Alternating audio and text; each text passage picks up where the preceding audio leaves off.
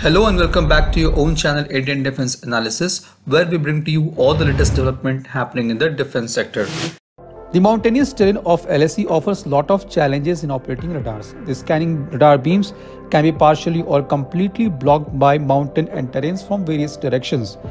This can provide safe passage for adversaries' aircrafts and UAVs, which can escape from radar detection by flying low and maneuvering between mountain peaks. The terrain provides easy entrance to enemies' aircraft, helicopters, and unmanned aerial vehicles flying at low altitudes. The Indian Air Force has already inducted the Aslesha radar. Aslesha is a multi-beam ground-based 3D surveillance radar for deployment in diverse terrains like plains, desert, mountain, and high-altitude region. This radar detects and tracks heterogeneous air targets, including helicopters, fighters, and UAVs at low and medium altitudes, especially in mountainous terrains. The quadripod-mounted radar is built to operate in networked or standalone mode to support joint or independent operations.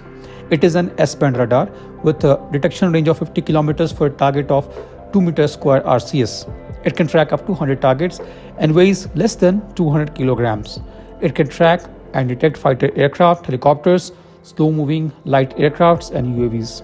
It can simultaneously track while scanning for new target. The another big advantage of this radar is that it can be remotely operated, which ensures the safety of crew operating it, and the radar can be placed in any tactical locations.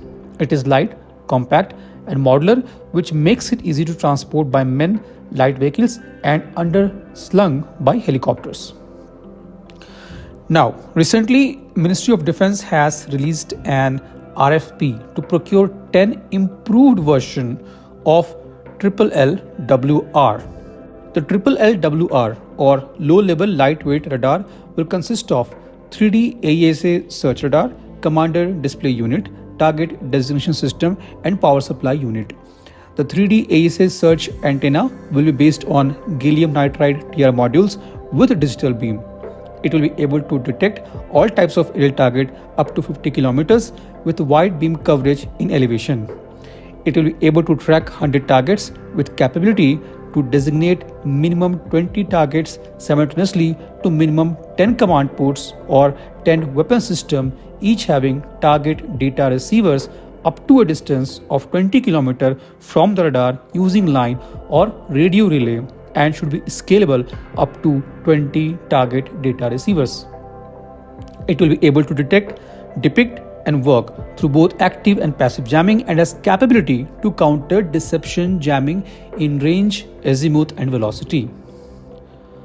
The gallium nitride based LLLWR is going to be a game changer in high altitudes along the LSE, and at the same time paying for PLA Air Force. Due to their light weight, they are highly mobile and can be easily placed anywhere. The gallium nitride packs in more power in less space and hence improves the radar signal detection capability. The DRDO's Lab LRD has already developed Aslesha Mark II with BEL as its production partner. It is a two-vehicle configuration, that is a sensor vehicle and a power supply vehicle. It uses a semi-distributed AESA technology with gallium nitride modules. The radar has an improved range and height coverage compared to Aslesha Mark I radar and capable of operating at high altitude. The version of this radar suits well to the Indian Army's requirement. This was today's update. Please let us know your views on this in comment section. If you like the video, do not forget to like, share, and subscribe. With this, I would like to say goodbye and Jai Hind. We'll soon back with more interesting and amazing development happening in the defense sector.